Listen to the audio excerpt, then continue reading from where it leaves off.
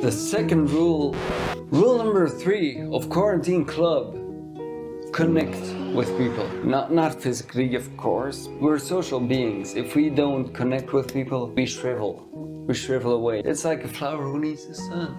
We'll just Skype friends. I mean, people won't mind you just asking, how are you doing in these crazy times? You'll be surprised of how chatty they get once you get hold of them. Go for real-time communication, because text messages, there's no emotional dimension to that. Yeah, there is, but that's added by the reader. It's your voice, your physical things, you know.